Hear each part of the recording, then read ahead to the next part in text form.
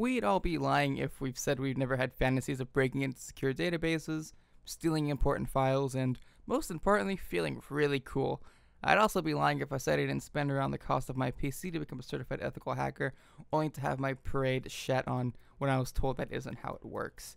I'd also be lying even more if I said I don't regret it. Anyways, in an attempt to recoup my losses, today's video is on Hacknet, a game that lets you live out your hacking fantasies without the risk of being wrecked by the law or, actually hacking anything. You guys thought I was going to be like an ad or something, didn't you? Yeah, not there yet. Hacknet is a rather unique game, mostly because there aren't a lot of games like it. The only noteworthy title that comes to mind is Uplink. Anyways, the thing about Hacknet is it runs on commands based on real Unix commands and is completely terminal based with only minimal menus and UI elements, which I'll touch on later. The plot of Hacknet is mostly what makes it great. The story goes like this: a hacker called Bit, who's responsible for developing the most invasive security system ever, has died. However, all of the media reports about it don't really seem to add up. So after about 14 days of inactivity, his failsafe kicks in, sending email instructions to a lone user, and just like in any good story game thing, you play as that lone user. It's up to you to solve the mystery of Bit's death and ensure his software doesn't end up in the wrong hands. One thing I both enjoyed and didn't enjoy was how the events in the game kind of unfolded, which I will touch on in the conclusion. In your journey down this road of virtual adventure, you're supposed to climb the ranks in an exclusive hacker group, where your goal is to change the way the outside world sees hackers. You're mostly going to be set on a series of missions in the form of contracts, but come on, they're just missions like any other game, where you're tasked with breaking into secure systems, taking only what you need, and there's a huge emphasis on taking only what you need, and leaving without a trace by means of deleting logs and stuff. In addition to all of that, you'll also be tasked with stopping malicious hackers who seem to be bent on reversing what you're trying to do by carrying out malicious hacks with the intent to gain rather than, not gain. So you gotta stop them, which is pretty cool, I guess. And Hacknet, that was the most unprofessional thing I've ever said in one of these reviews. Wow. In Hacknet, there are no predefined levels, just a linear storyline, which was pretty neat. It has a legit simulator feel, both due to the lack of video game features, but also just the really authentic looking, genuine feel of the game. The gameplay is just as simple as the UI. It even teeters on the brink of being repetitive.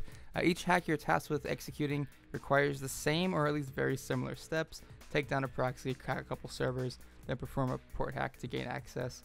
The only thing that keeps it from being too repetitive is the addition of a couple things like traces and firewalls, and I guess, changing up what you have to do. Like maybe instead of having to crack 3 servers, you do like 4, or instead of 2, you do 3, and so on and so forth.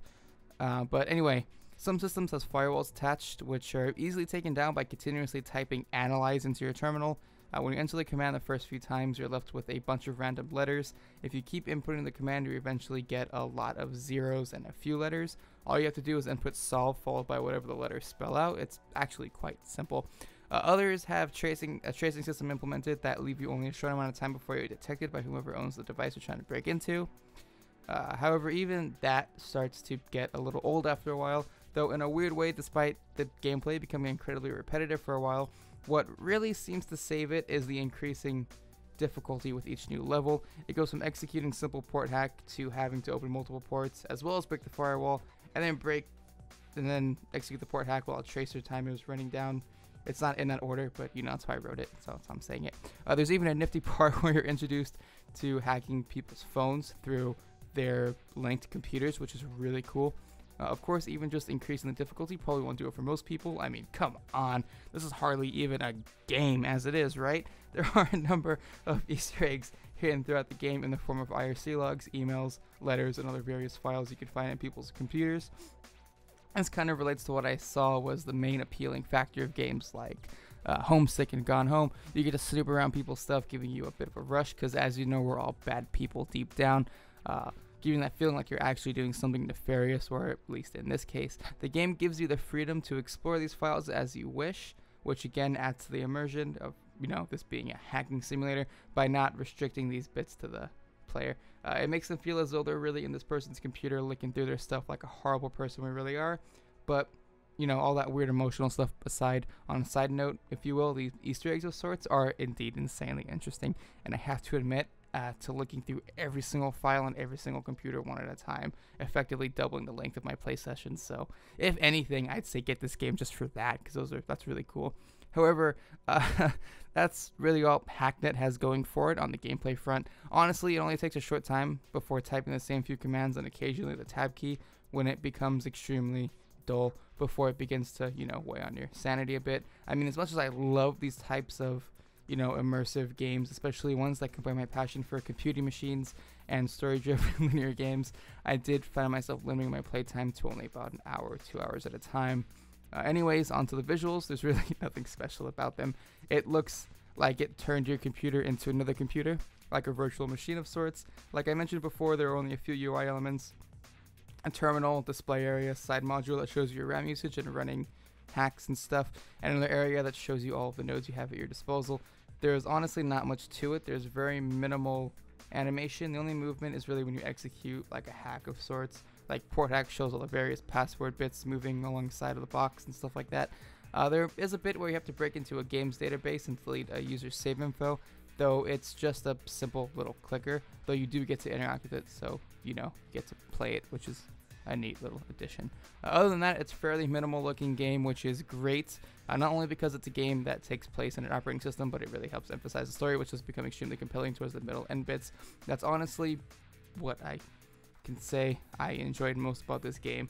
Unlike other games with hacking elements, where you play as the main character and you control the guy hacking into people's stuff and all that overplayed visual stuff, in Hacknet you are the main character, which is a wonderful change of pace and a brilliant approach. Though more visual games will let you get more involved, you have a place, Hacknet's approach is still incredibly unique. In fact, that was kind of a weird comparison, but I'll leave it because it makes a little sense. So yeah, games like Hacknet that are reminiscent to the forgotten times where you have to like read what's on your screen instead of just tapping buttons and waiting for stuff to happen are always great. As for the soundtrack, it was produced by artists like Carpenter Brett, I can never read that right, from Hotline Miami, and Remy Gallego.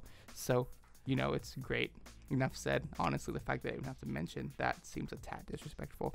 Anyways, in closing, my final thoughts as usual. In short, it's a compelling, unique game that's a little more authentic than most games with hacking elements, though at times it does feel extremely repetitive. The game is still designed to not only provide you with no hand-holding, but also stay simple enough for someone with no terminal experience to operate, so I really can't see myself faulting it for that. And there may be opportunities for a little more variety here and there to add both the gameplay and keeping with the elite hacker atmosphere, since as we know, the same steps cannot always be applied to different situations.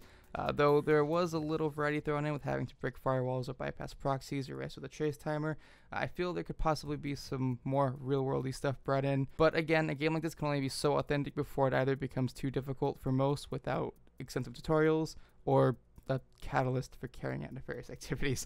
Moving on, I did enjoy this is not a game feeling Hacknet portrayed, though I must admit there are times where you are reminded that this is indeed a game, which is both good and bad. One thing that comes to mind is the contracts, as I mentioned earlier. They're just missions. I mean, I guess that's the best, most effective way of carrying out the story, but I honestly don't know what I was expecting, to be honest. It felt like a game, which ruined my immersion, so I'm gonna talk about it.